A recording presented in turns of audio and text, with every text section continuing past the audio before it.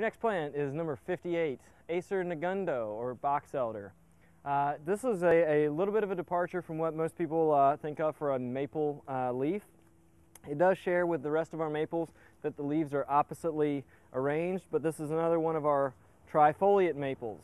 So you can see that it has 3 leaflets. So what I'm holding here, there's a pathfinder. So what I'm holding here is a single leaf with 3 leaflets. It's got, and the largest leaflet is going to be this terminal leaflet. Okay, so the largest of the maple leaves that we've done so far. Another good character for Acer negundo is that it has this terminal chain of samaras. There's a Volkswagen.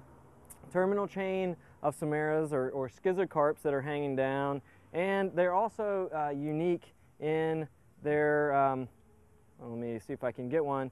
They're unique in their presentation. So take a closer look at these, but the samaras, the individual samaras, as well as the attachment in box elder are quite unique. So box elder, the most common cultivars that you see out there, one is flamingo and another is just a standard sort of variegated cultivar.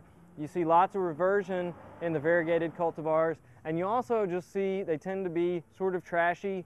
The samaras hang on, they give it a sort of a poor look to the tree overall, and the woods also tends to be pretty brittle, and you get lots of branches breaking out. So there are reasons to plant it, but do be wary of some of those characteristics of Acer negundo.